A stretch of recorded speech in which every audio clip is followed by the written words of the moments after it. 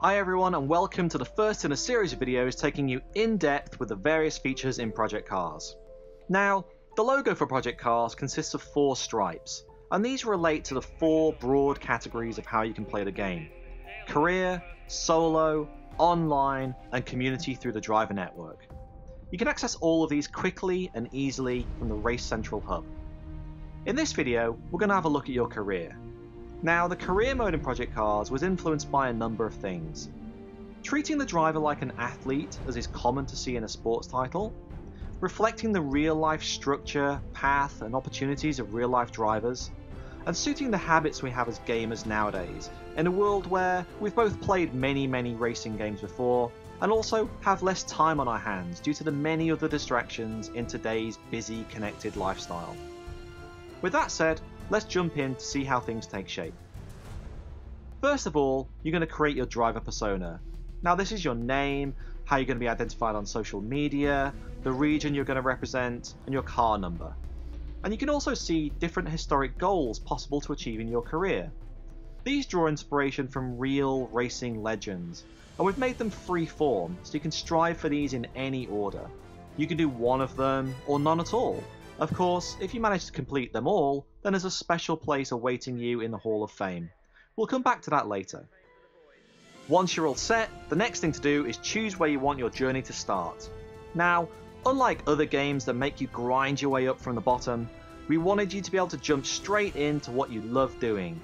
So if you've got a passion for the fast pace of open wheel formula racing, you can start right there. Similarly, if you're a fan of GT, then it's instantly accessible without you having to earn XP first to unlock it.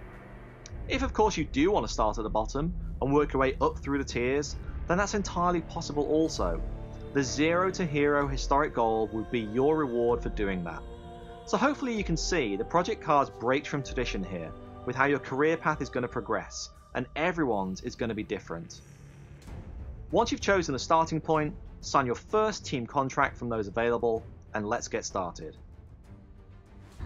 Welcome to Formula A, the apex of open-wheel formula racing. You'll be racing in the Formula A World Championship to prove yourself as the greatest driver in open-wheel racing. Each round features a single race. Points are scored by the top 10 finishers. The pit lane is open for repairs and tire changes, but no refueling is allowed during qualifying or races. This is it. It's time to start your Formula A World Championship Challenge. Your career dashboard is where you'll get updates of the motorsports world happening around you, and get feedback from a growing legion of fans on your progress. It looks like they're already excited at your first signing. So you can also talk with your team, receive offers from scouts and various companies, and review the results, standings, and regulations of your current chosen racing discipline. You can also check progress on your career via the driver network profile.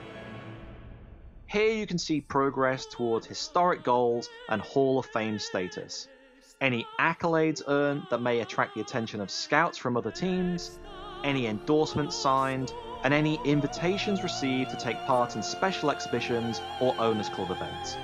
We'll take a look at other parts of the driver network in another video. Jump into your career calendar and you'll see all the events scheduled that season. They should be very familiar to fans of sports games and those that follow motorsports in real life. Select a day and you'll get more detail on it, along with your eligibility and the ability to set their length and difficulty. Again, this is just another example of how Project Cars caters for those that are either veteran racers or newcomers. It looks like the first event this year is a practice session at Hockenheim. You can either play that event or simulate it and move on to the next. So let's do that and move straight to the qualifying session, where we'll head into that into the next video, so stay tuned for that coming soon.